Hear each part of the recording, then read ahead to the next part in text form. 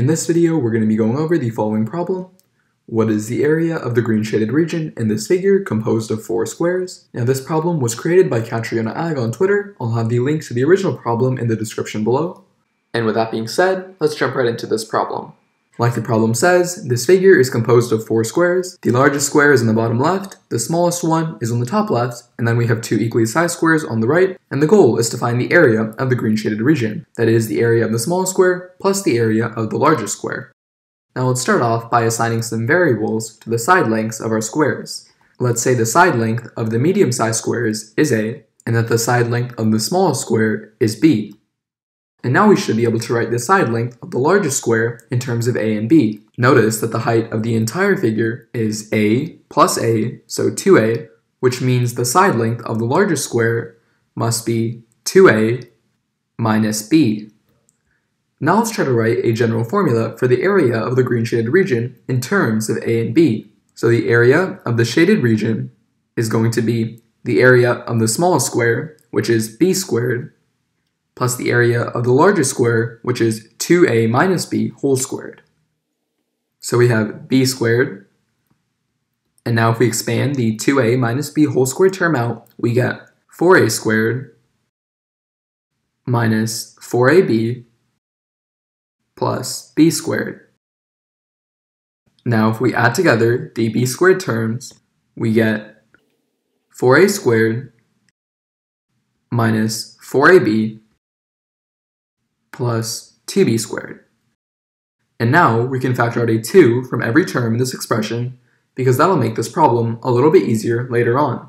So if we factor out that 2, we get 2 times 2a squared minus 2ab plus b squared.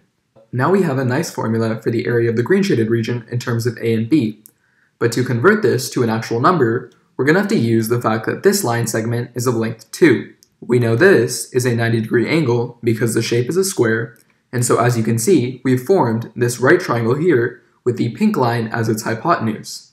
Now we can apply the Pythagorean theorem here if we know the lengths of the legs of this triangle. This leg is going to be of length A because that's the side length of this square, and what about the length of this leg? Well, that's just going to be A minus B. Now if we apply the Pythagorean theorem, we get that a squared plus a minus b whole squared equals 2 squared. So on the left-hand side, we have a squared plus, and then if we expand this whole square term out, we get a squared minus 2ab plus b squared equals 2 squared, which is 4. Now if we combine the a squared terms, we get that 2a squared minus 2ab plus b squared equals 4. And the left-hand side of this equation should look familiar, because we have that exact expression in our formula for the area of the shaded region. We know 2a squared minus 2ab plus b squared is equal to 4, so we can plug in 4 for the expression inside the parentheses, and if we do so, we get that the area of the shaded region is 2 times 4, which is 8. Right, so that's one way to solve this problem. That solution is more algebraic, but we can also approach this problem in a more abstract manner. Recall that the only information this problem gave us was that the length of this line segment is 2. Let's give this line a name. Let's call it CD, where C is the corner the left 2 squares share, and where D is one of the corners the right 2 squares share. Notice that the problem doesn't tell us the side lengths of any of the squares, and what that suggests to me is that the area of the green shaded region depends only on this line segment CD, and not on the actual side lengths of the squares. And if that's the case, why don't we just draw ourselves a more convenient figure where all 4 squares are of the same size? Because in that case, CD would just be the base of one of the squares, and that would make the problem a whole lot easier. And here's what I mean by that. Alright, so here's a new figure. In this figure, all 4 squares are of equal size, and the reason we're just able to change the dimensions of the left 2 squares is because, from the problem, we determined that the area of the green shaded region does not depend on the side lengths of the squares.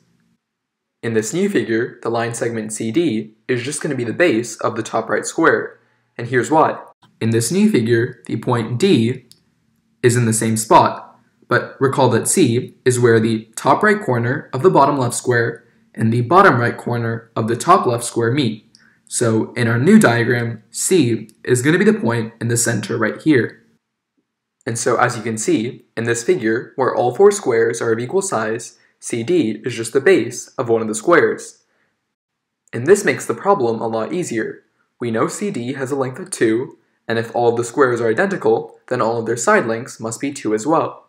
That means the area of each of the squares is 4, and so as you can see, the area of the shaded region is just 4 plus 4, which is 8, and that's the same as the answer we got using the algebraic method. And so ultimately, what you see here is that so long as the line segment CD is of length 2, then the area of the green shaded region in a figure like this will be 8, regardless of the position of C and the dimensions of the squares. Alright, so that about wraps it up for this video. If you enjoyed it and made it this far, please do consider leaving a like and make sure to subscribe if you want to be notified when I post more content like this. And yeah, thanks for watching.